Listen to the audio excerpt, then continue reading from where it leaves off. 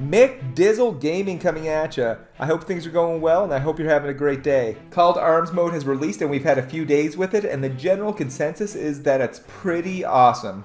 Today's video is to go over 6 practical tips to help you with the new Call to Arms missions.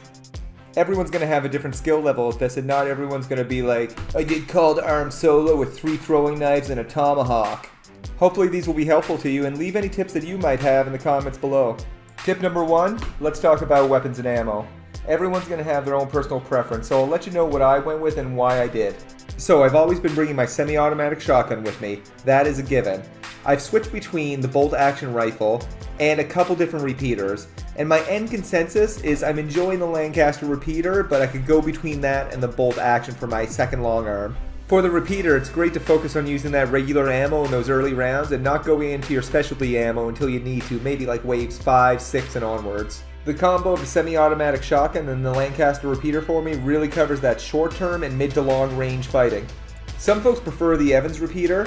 I'm not a big fan of it, although I know how many bullets it holds in the clip, and that's pretty great. My personal preference for my handguns has been the double Mausers, however I do like the double Navies as well. Each gun has different advantages and disadvantages, so use what's best for you, and remember, ammo is important, although you can pick up additional ammo. It doesn't hurt to have things like dynamite and fire bottles as well, but those are often scattered around the areas to pick up too. Tip number 2, ability cards. I like to call this my survival loadout. I have Paint It Black, which is great for emergencies and targeting lots of enemies. Winning Streak, of course, which lets you get additional damage for each shot. It's great for the bucket head.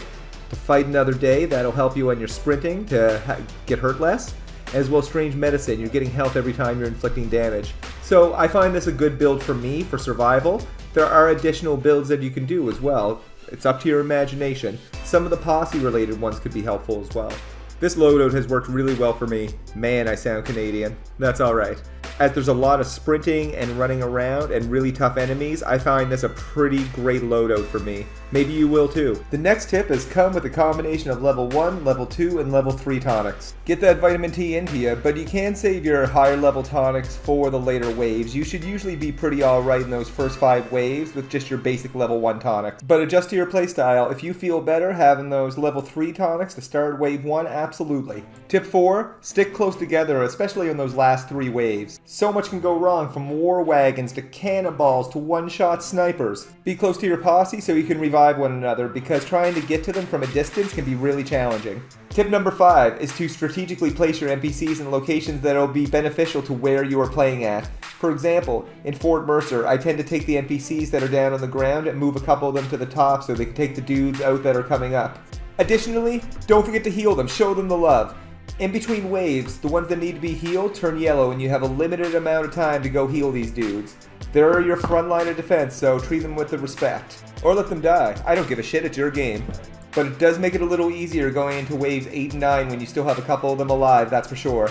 Tip number 6, listen for that heartbeat. When the heartbeat happens, nothing good's about to happen to you. Often it means a cannonball's coming or some other armored vehicle's coming to kill ya. If you hear a heartbeat, sprint, because something is coming to get ya. Some additional little tidbits as well is a lot of the armored vehicles won't appear on your mini-map until you become close. As well, some of the NPCs you might not see on your main mini-map, but if you actually go into your map, you will see where those NPCs are in some cases. I have had to do that. I don't know whether that's a glitch or the norm. I hope you found this video helpful. It's been one of the funnest modes that I've been playing with my friends, and I'm having a really good time.